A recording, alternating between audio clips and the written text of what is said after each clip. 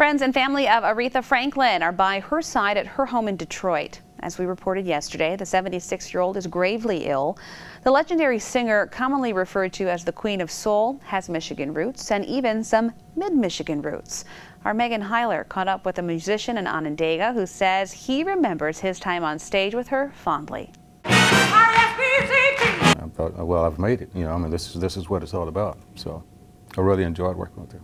Jones, who is originally from Tennessee, moved to Michigan to pursue his master's. He said that he had just finished playing for comedian Bob Hope in 1975 when his booking agent called him with another gig. And then the next call I got was with Aretha Franklin. So yes, I was kind of awestruck. During his playing days, Tom Jones worked with a lot of musicians, but he tells me that Aretha stood out. She definitely knew how to work the crowd, to get the people going, and she definitely, there was a lot of enthusiasm in her performance. You could tell she really enjoyed doing the performances. He says that her enthusiasm on stage was evident, especially when it came to sharing her talent with the audience.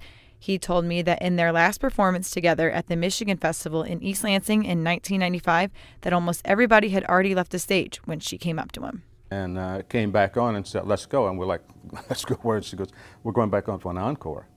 And it's just the two of us, and she sat down and played piano. That was quite unexpected. I think it was probably one of the first times she'd ever done that before. Jones says that although his playing days are over, he will always remember what it was like sharing the stage with a legend. She was very personable and will be an icon forever. And that was Megan Heiler reporting. Jones also said he wanted to thank Aretha Franklin for the opportunity to perform with her. We will continue to monitor Franklin's status and bring you the very latest.